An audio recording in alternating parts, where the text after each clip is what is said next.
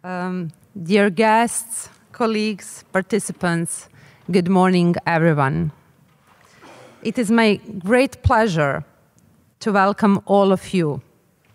I would particularly like to welcome all of our international guests and participants, all of you who will share their experiences in governing cultural resources, all of you who will take the role of one of the keynote panelists, speakers, and chairs, all of you who will present your research papers, and all of you who will actively participate in this dynamic and interactive gathering.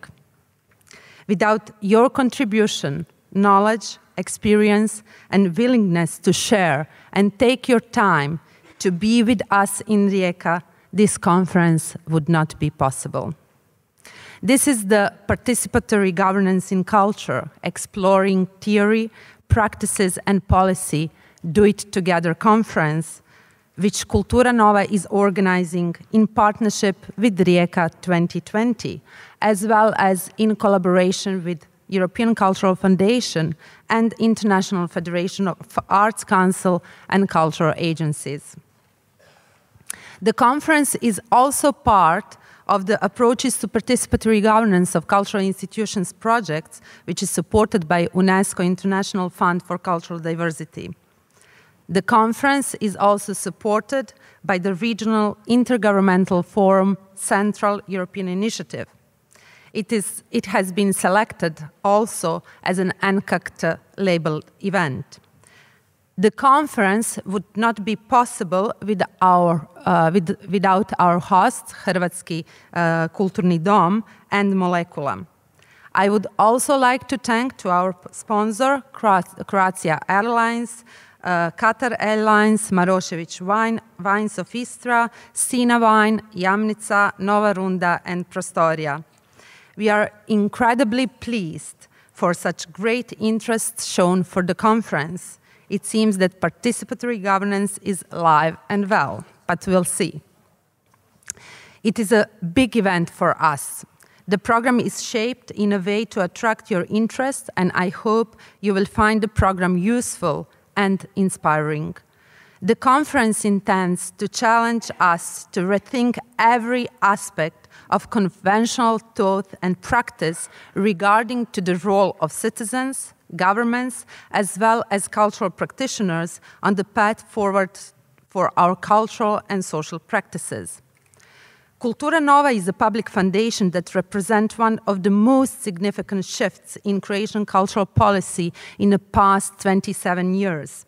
In the cultural system that is a predominantly focus on the framework of institutional and representative culture, Kultura Nova's mission is to provide professional and financial support to civil society organizations, meaning non-profit and non-governmental associations in contemporary arts and culture. Funding of Kultura Nova in itself is a result of a cultural policy change and institutional innovation after a 6-year-long advocacy process initiated by the independent cultural scene and actors in Croatia. Being the only public body committed to sustaining and developing civil sector in contemporary arts and culture, Kultura Nova is continuously confronted with the challenge of getting an adequate insight into the needs and operation of cultural civil sector in order to be able to actively contribute to the creation of long-term strategies in the field of culture and civil society. Kultura Nova remains the only of its kind in the region of Southeastern Europe, while the similar examples are scarce in the European and broader international area. To quote my colleague Ana Žuvela, the work of Kultura Nova has become notable in the position of proactive policymakers that effectively invest their resources in probing, anticipating, investigating, listening to, imagining and endorsing forms of powers just coming into vision, as Rogov Schneider stressed, indicating direction of better future as the potential and possibility for cultural sector in Croatia. Through its action as a grant-making foundation, Kultura Nova recognized emerging practices of participatory governance as an important phenomenon that deserve our attention as a foundation. Namely, in Croatia, there are examples of public spaces initiated by the platforms of civil society organizations that function as a cultural resource shared by numbers of users and are open to the public as an accessible space of cultural and social activity. These examples address the importance of participatory governance of shared cultural spaces, as well as their relevance in society, cultural democracy, and sustainability on local levels. Though inventive in the Croatian context, these examples have not been fully affirmed, developed, and promoted by the policy and decision makers, especially on the municipal and city level. As a foundation, also working as an operating foundation and with the wish to give more professional support to such institutional innovations, Kultura Nova has conceptualized and developed the approaches to participatory governance of cultural institutions project. One of the activities within the project is this conference, whose aim is to explore the diverse perspective of participatory governance in culture. All of that brings us to the important point that participatory mechanism in cultural policy and in a governance and management of cultural sector rest on the idea of developing and decentralization of power structures that define existing decision-making structures in cultural policy and cultural domain in favor of more democratized and empowered models based on the shared responsibility, accountability, and greater legitimacy.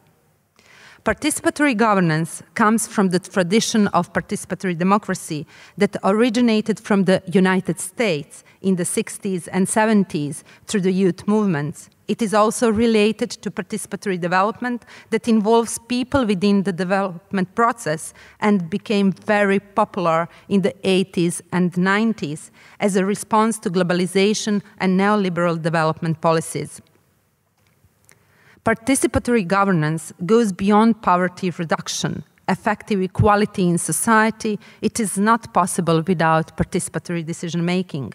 The promise of participatory mechanism in governance and decision-making process is related to transformation of public policy. Citizens' engagement in decision-making process of planning, resources allocations, and so on could contribute to building of better policy. Participatory governance is also part of Goal 16 of the United Nations Sustainable Development Goals, which states the provision of justice for all and building of effective, accountable, and inclusive institutions. None of this is possible if people do not have a voice in their societies. Aspect of Goal 16 means inclusive governance, participatory mechanism by which citizens can meaningfully influence policy making. There is a range of ways to think about how to create a model of inclusive government and more participatory decision making. But do we discuss this topic enough? This conference hopefully gives us that opportunity. We want to see how participatory governance can contribute to achieving sustainability in cultural development by decreasing the gaps between the cultural system, cultural policy, cultural institutions, and community needs. The conference is envisioned as a platform for connecting participants from different cultural environments, thus enabling and promoting networking and the exchange of practical and theoretical knowledge about the mechanism of participatory governance.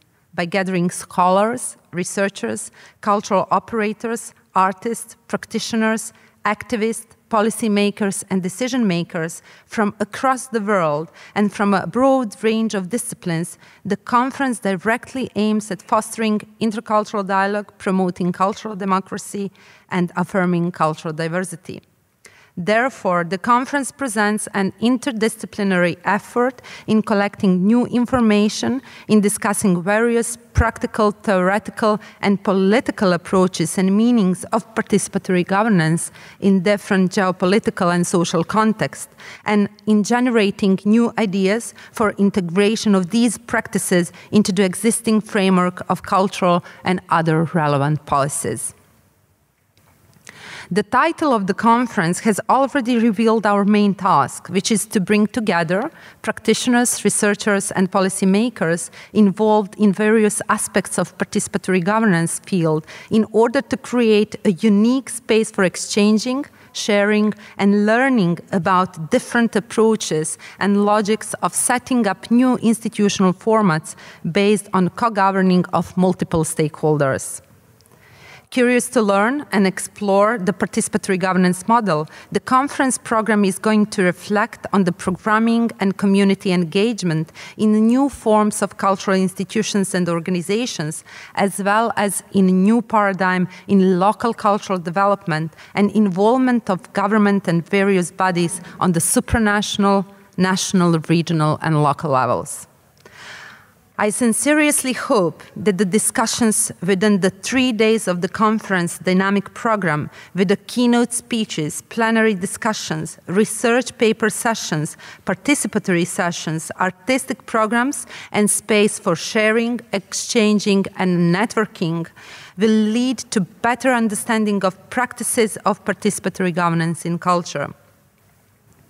This could be a step towards important changes in local cultural planning and community development, since such practices are the tools that have the potential to improve social, cultural, economic, and ecological aspects of local environment and preserve resources and create legacy for the future generation.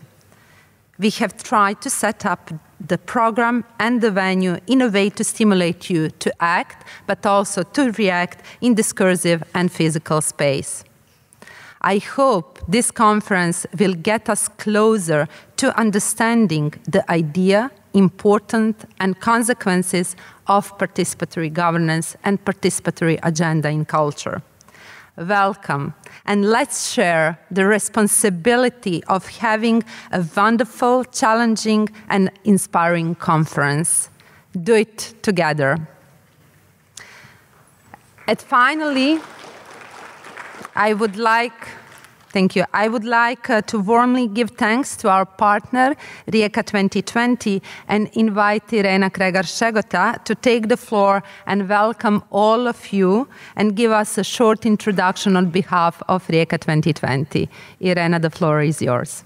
Thank you.